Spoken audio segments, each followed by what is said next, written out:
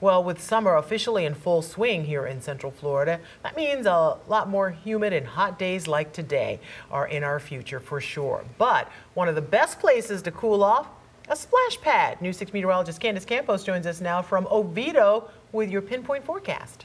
Well, you know, it has to be a good day. My feet are in the water on such a hot afternoon, but I have a group of kids here who say they're having a great time. You guys having a good time? Yeah! They're enjoying it and they're staying cool, and if you ask me, they have the right idea.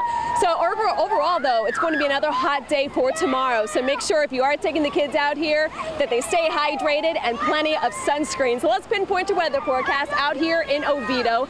Temperatures are going to be warming right back up into the low 90s with rain coverage about 40%. So if you are taking the kids out here earlier rather than later, as the storm chance again will be increasing after about 2 o'clock.